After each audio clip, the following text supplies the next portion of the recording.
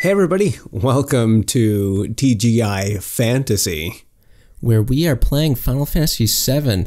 New game? Yep. Oh, spoilers. We're playing on the PlayStation 4. Is this the remake, Joe? I think so. Yeah. But we're playing it in honor of the remake because it got us so excited at E3. It has a release date. In less than a year, we will be playing the Final Fantasy VII Remake. Provided it does not get delayed. Outer space. I'm not sure if it is outer space. Or the live stream or something? I'm not sure. Because when they start floating up, Eris is looking at that, I don't know, like Mako leak or whatever. Mako, I should say. Mako. I was thinking. Is it Mako in Advent Children or something? I think it's pronounced Mako. I've always thought of it as Mako. Oh, there she is. Man, what if you could play a game that looked as good as this? It's pretty interesting that this is the first face you see in the whole game. Yeah. Goblin's Bar. Loveless. I wonder if you'll be able to go see Loveless in the remake. Yeah. That shot's recreated in probably CG or really very, very good looking graphics in the remake. Yeah. We advise everybody to just stop what you're doing now, and if you haven't already, go watch the new Final Fantasy VII trailer. And there's a couple. Watch the E3 2019 official trailer.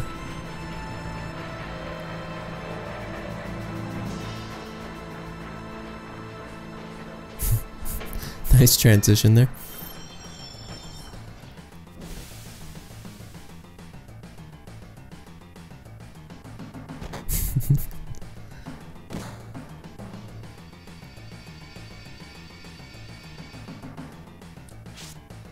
Yes.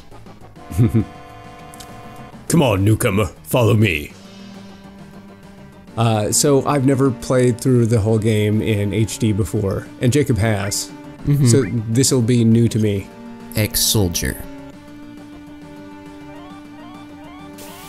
And this is something that I really wanted to do. I just got so excited after E3 and I just thought, man, I really want to go and play the original. So this will be a weekly show on Fridays. And we may take some breaks in between, you know, major sections or just whenever we feel like to just, you know, play something else for a little bit. But ideally, I think the goal is to play through this whole game. Yeah. I mean, it's on my bucket list to play it again for the 15th time. For the 7th time, Joe. Final Fantasy VII. Stay on brand. Stay on brand. Hello? Talk to me. Talk to me, Gomez.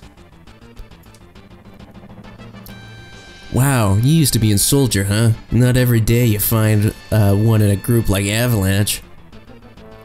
Soldier, aren't they the enemy? What's he doing with us in Avalanche? He was in Soldier, Jesse. But he quit and is with us now. I didn't get your name. Carrie. No, let's be Cloud. Select? Yes. Cloud. I shouldn't be Cloud, you should be No, Cloud. you should be Cloud, because I'm Barrett. I don't want to talk to myself a bunch. Cloud, eh? I don't care what your names are. Once this job's over, I'm out of here. The hell you all doing? I thought I told you never to move in a group. Our target is a North Mako reactor. We'll meet on the bridge in front of it. Just say Mako. I'm just gonna say Mako. Ex-soldier, huh? I don't trust you. Nice. Carrie. Press the direction button while pressing circle to run. Whoa. Yeah. Well, this, Iconic. I know, I know. I love that they recreated that shot in the new trailer. Man, you know, especially for the time, 1997, you know, pioneering a lot of this shit. Mm-hmm. I mean, some of it had been done pre-render backgrounds with Resident Evil and, you know, Alone in the Dark before that, but just on the scale and the scope, these shadows look like garbage. That's not how they look. I think they're pretty accurate. That's not how they looked in the original. They weren't good in the original. I mean, they were, at least they were sort of blurry. Mm-hmm. This looks silly. I mean, it's really like, I think representing our just big ego. our shadow needs to be big. I'll be Wedge. I'll secure our escape passage. You concentrate on the mission, Cloud. Jeez, we're really gonna blow this huge furnace up? This'll be something to see. Nice, Morty. I mean, that's kind of how he was in that one trailer. Kind of, Wedge, shove it up your butt.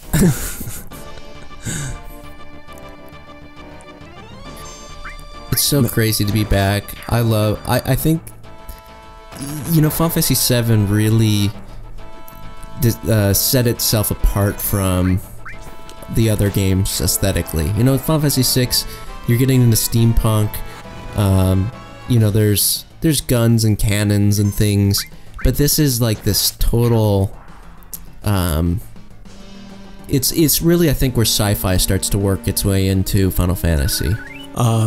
I mean, in like a bigger way. Like before, there's always been science fiction elements, even since the first one. But this is where it was mostly science fiction. Yo, this is your first time in a reactor? No, after all, I did work for Shinra, you know. The planet's full of Mako energy. People here use it every day. It's the lifeblood of this planet, but Shinra keeps sucking the blood out with his weird machines. I'm not here for a lecture. Let's just do it. Alright, you come with me from now on.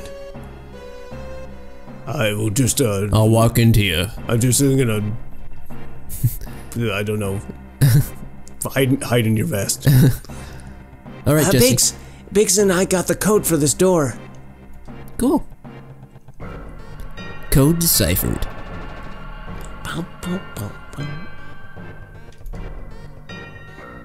Code deciphered. Think how many of our people risk their lives just for this code.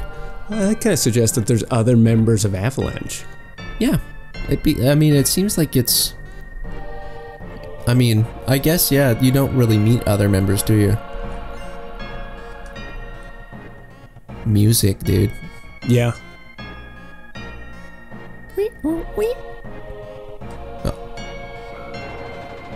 You know what this music reminds me of? That episode of SpongeBob where Mr. Krabs steals the boots? With the squeaking? Yeah. Push the button over there. It's nice to see, like, these visuals so clean.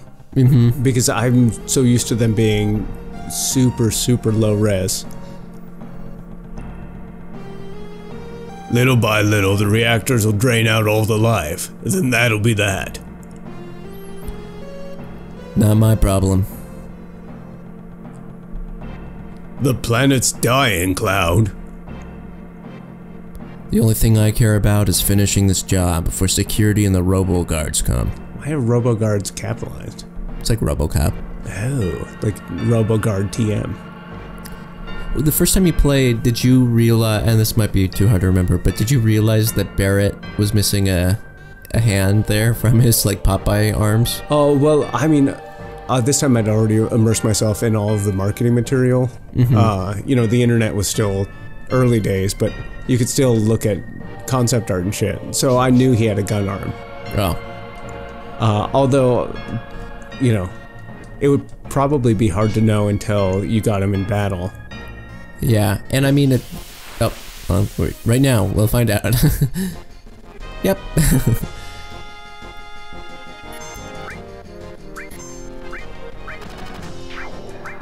It's pretty cool to see a game like this that's just so crazy with enemy designs and just so many weird things. Very inventive. And I think it was that team with Katase, starting with 6, that when Final Fantasy got inventive, when Sakaguchi took a step back, and let Katase and Ito take over, that things got like weird and interesting. When did that happen? Around the time of 6? Well, yeah, it happened with 6 specifically. And although there had been other directors, as that Sakaguchi was sort of helming everything.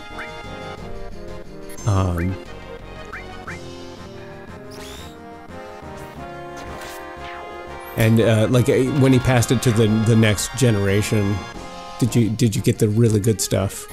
And some people still, like their favorites 5 or 4, but yeah, I like those games too. Like I've been playing these since the very original, when the original was new.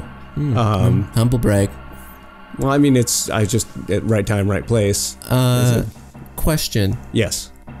Do we want on this playthrough, because we are playing the PlayStation 4 version, we have the cheat sheet. How soon before we dive into like the no battle speed up stuff? Oh shoot, I don't know. Whenever it's convenient. I mean, these are all. I can't remember. That's time. Oh. Right. I accidentally. I was trying out the things and then I botched it. Okay. Accidentally. So basically, there's cheats that you just activate with clicking in the sticks, and one of them is give you your limit. One is 3 times speed, and one is no random battles. Well, I think our metric should be. One might be like getting you to level 99. That might also be your limit break one. Isn't that the door there at the bottom of the stairs? You see it? Oh, yeah. I think also, yeah. If you click that in, it makes it a little easier. I think our metric for when the cheats should come on is when it's like unwatchable for the people at home. Yeah. Because we've done this shit so many times before. For sure. Nice. Yeah, we know. You just told us. Tutorial crap. Not interested.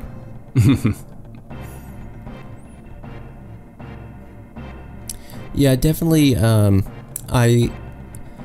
Fantasy VII isn't necessarily my favorite Final Fantasy game. One of my favorites for sure. One of my favorite, yeah, not my absolute favorite, but I set the promotional art for Tifa. That was that's awkward. I guess the middle save, huh? Yeah. Hallway. I win. Yeah. You probably have more than 3 saves, though. Oh. I don't know why you had, I thought it was just limiting me to 3 for whatever reason. Well, now you can see my other data. Got a little spoiler. But I set the promotional art for the Tifa's new look as my desktop background. Yeah. It's good. It's good design. I was curious though when they had released the remastered version of this, why the battles weren't taken up to 60 frames per second, because these are still 15 frames. It's probably something to do with like how the animations or how the animation. That's what I had come down on. That's just how the animations are coded for 15 frames per second. And we don't know anything about game design or programming, so it's possible there was some other reason. But yeah, I'm just uninformed guess. And I've heard about stuff like that happening. One thing I do want to point out, because you've been talking up how crisp it is, we aren't capturing this footage at 1080p, just because our computer isn't like the strongest computer, and it often buckles if we try to record at too high of a quality of footage. So just for ease and ensure that this turns out alright, hopefully, not to jinx it, we're recording at 720. Restore materia. Equip it. Equip, bro. Is it do it through magic? Oh. Nope. Oh, maybe you have to... Oh, it's on your weapon and armor. That's right. Yeah, but I don't equip... No, I don't equip it from there. Oh, maybe the materia menu is right here, maybe. Oh, okay. We'll just have to do that later then. When we blow this place, it ain't gonna be nothing more than a hunk of junk. Cloud, you set the bomb. Sound like you said clown. Shouldn't you do it? Just do it. I gotta watch to make sure you don't pull nothing. Fine, I'll do it. Dun, dun, dun, dun, dun. Watch out. This isn't just a reactor. What's wrong? Huh? What's wrong, Cloud? Hurry it up. Yeah, sorry. I like how much character there's like introduced and weaved into the dialogue. Like there's just a lot of personality to it. You know, you almost want to read it with a exaggerated voice. Heads up, here it comes. Was that Cloud who said that, or was that Barrett? Barrett? I don't know. Oh, I thought it was said Barrett. Yeah, I think it's Barrett. In the new promotional material, it's Cloud that says, "Here it comes." Oh. Is this Let's Play series gonna just be us comparing it to what we know of the remake? I mean, you know, sorry, that's just kind of the excitement right now. Yeah. And if anybody knows it, doesn't know at home, traditionally the first boss in a Final Fantasy game has this gimmick where there's a point in the battle where you're supposed to not attack them or it will punish you. Punisher. Like the Mist Dragon from Final Fantasy IV, or the, I don't know, whatever that snail thing was called in 6. Yeah. And this. And I think that... Watch its tail, Cloud. Oh, is that what... Sorry, I missed it. No, it didn't say that. I'm just speaking. Its arms look like airbrushes. Oh, like it goes around like graffitiing the city? Oh, yeah.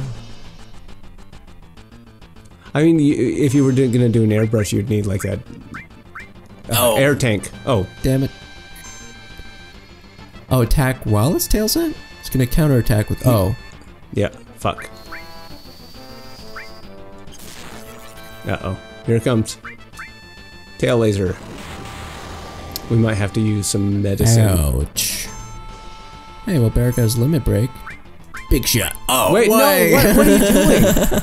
Are you I forgot! Are you trying to lose this very easy, like... It's alright. Oy vey. I just got excited. I was like, I want to use Big Shot. Because you're a big shot, ain't ya? Okay, its tail's going down. Limit. Braver. Brave. Nice.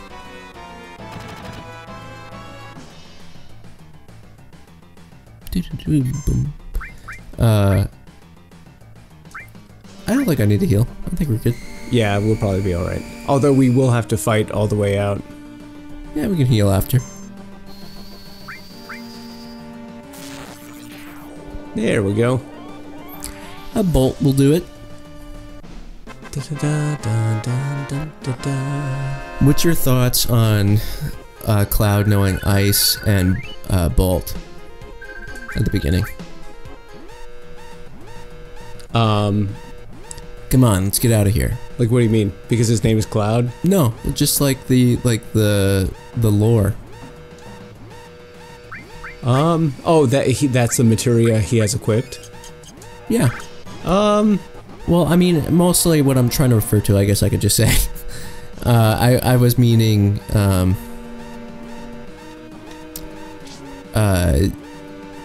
like this idea that your character isn't just starting from zero. They have already learned some spells, and we started like with some experience already. We were pretty close to a level up right as the game started. I think that's cool rather than starting 0 XP you know, level 1, nothing in your inventory. Yeah, I think I watched a good extra credits about storytelling through mechanics. You know, for instance, they had given the example of your character, the courier from Fallout New Vegas. Just how meaningful that in the story, like you're a delivery person who's then shot in the head and left for dead, and then resurrected. But the extra credits folks had thought it was a missed opportunity to just have, you know, just something in your inventory that could have given some sort of clue to your former life. Because you're supposed to have, like, amnesia or something afterwards. So essentially, you're a blank slate. But for in-universe reasons, it's, you know, give you a pack of playing cards. Like, what could that say about your personality? You alright? My leg got stuck. Thanks. What if you don't save it right there? I think she gets away anyway. You Okay. just feel bad about yourself. I mean, I think the thing with, like, having something in your inventory could also have a negative effect potentially, especially when it's a silent protagonist that's supposed to be you. Because it's like, well, this character is me making decisions I would make. I would never carry. I hate playing cards. But, like, the thing is who you were before you got shot in the head. Like, that's, I guess, like, that person is gone. Yeah. I mean, I think there's an argument to be made for sure, but like then there is the other side of that where you have, like in Fallout 4, like a bunch of needless sort of backstory, like attachments, and yeah, where it kind of then detracts from your freedom in this world of doing whatever you want to do. You have like these other obligations. But I mean, I think it's the playing card example for Fallout New Vegas would have been subtle. Yeah, when done right, it's subtle. Yeah, I don't think there's anything particularly subtle about Fallout 4. And I'm not saying too that having a character with family ties and other commitments is a bad thing necessarily. Code deciphered. Like I love that Geralt is his own person. Yeah, it's mostly like when there's like this weird in between. The writers can't decide if they want a silent protagonist who's meant to be you, and nobody's being served. Yeah, or a character who's pre-designed, has their own thoughts on things. Wow, Jesse just keeps fucking falling down. Hey, you're one to judge. Oh yeah, that's true. Woohoo! It's such a unique way to start this game of you're a terrorist group, go blow up a section of this city. Yeah.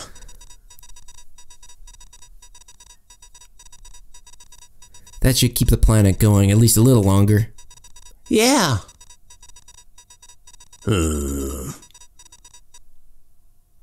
Okay, now everyone get back.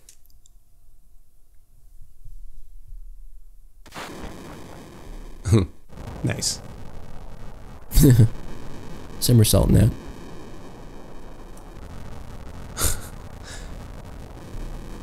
Alright, Wedge. Alright, now let's get out of here. Rendezvous at Sector 8 station. Split up and get on the train. Hey.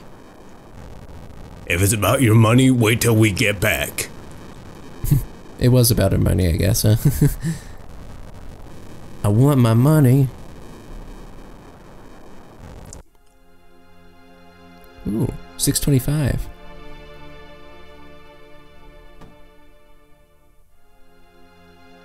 Whamming.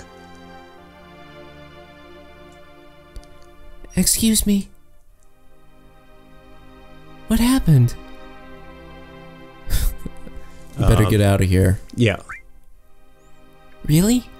I don't know what's going on, but alright. I thought she sold us a flower. Maybe if you, like, hit on her. Oh.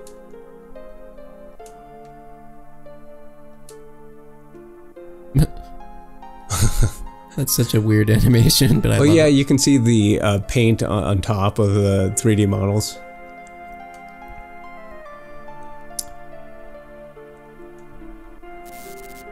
What? Oh man, I love this city.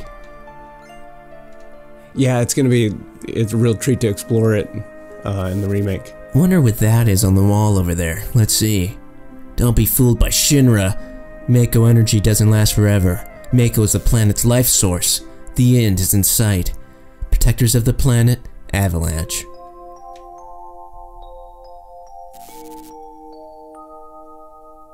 Just like such calm music they're playing. Hey, you there! Shinra soldiers. Later. Hold! Later. Later. Uh-oh. That's as far as you go. I don't have time to mess around with you guys. Enough babbling, grab him. Woohoo! He smacks into the arch. Yeah, it's just his legs left standing there, his torso is thrown up. It's something that to pay attention for. Oh, let's see this. Cloud never came. Something to pay attention for is, like, you can see as the developers as they're learning like how to make CG like through this game, and yeah. So there's some CG models and some CG cutscenes that look absolutely terrible, and then some that look pretty good. You know, like you can almost feel them learning. Well, and that's exactly what happened. I've seen a lot of developer interviews. This was all 3D tech was all new to this team, and they were learning it as they went, but they kept all of the stuff. Yeah. Cloud, think he was killed? No way. Cloud.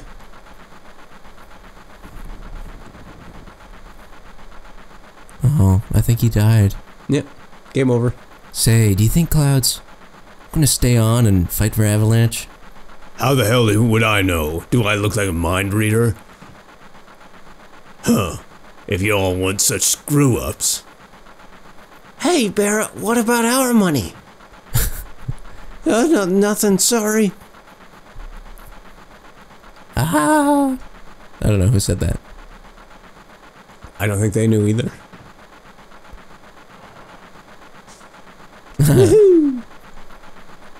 Cloud! Looks like I'm a little late. You damn right you're late. Come waltzing in here making a big scene. It's no big scene, just what I always do.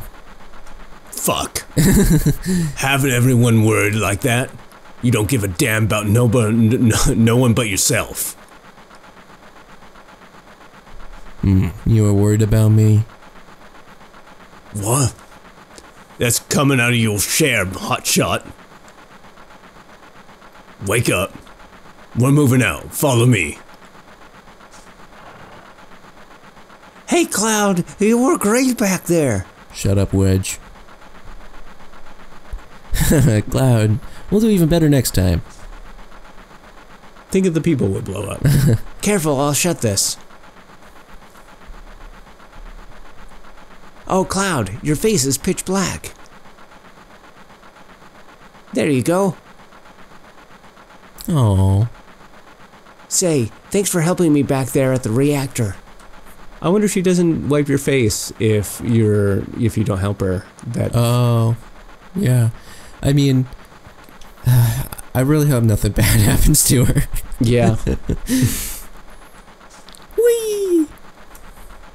I was just so surprised that none of these characters were in Advent Children. What's that about? Yeah. Last train out of Section 8 station. Last stop is Sector 7, train graveyard. Expected time of arrival is 12:23 a.m. Midgar Standard Time. Whoa.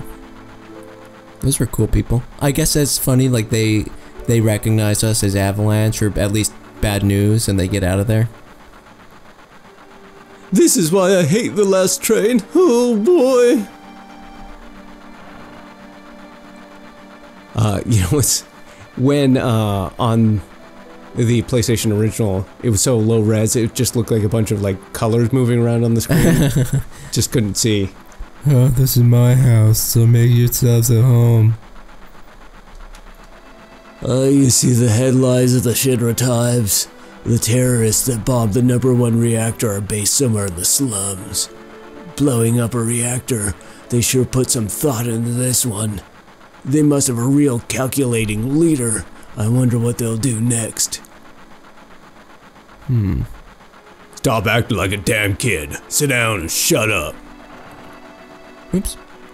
Please don't bother the other passengers. This train hasn't switched to security mode yet. I'm sure that will change by tomorrow. Someday Avalanche is gonna be famous. And me too.